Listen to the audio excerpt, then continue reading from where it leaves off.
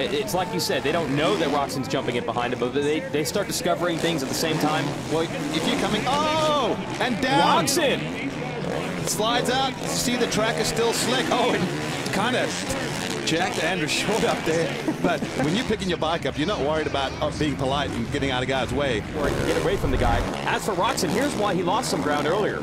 Yeah, off camber, slick. Look, front just tucks, washes it out. No harm, no foul. Lost a bit of ground, but you wouldn't have known because we come back from commercial and he's right on Dungy again. So Kenny's got the pace, and you see here, Andrew Short almost gets collected in that little saga there, but